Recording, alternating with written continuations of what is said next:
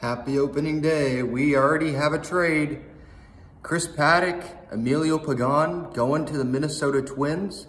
In return, it looks like the Padres are getting Brent Rooker, who reached the big leagues last year for the Twins, an outfielder, and Taylor Rogers. Taylor Rogers could be the closer, could end up being the closer, had an ERA in the 3s last year, and he is a lefty, so that definitely helps kind of even out the lefty-rightiness in the Padres bullpen. This seems like a good move. I mean, look, Chris Paddack, I'll have another post out about him, later. One of my favorite Padres, in a long time.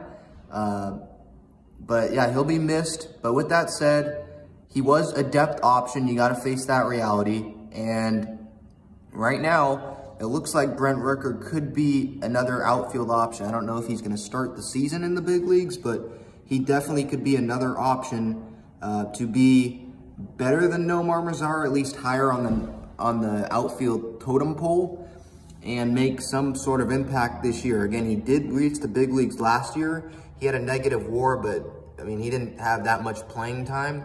So we'll see if he does get playing time.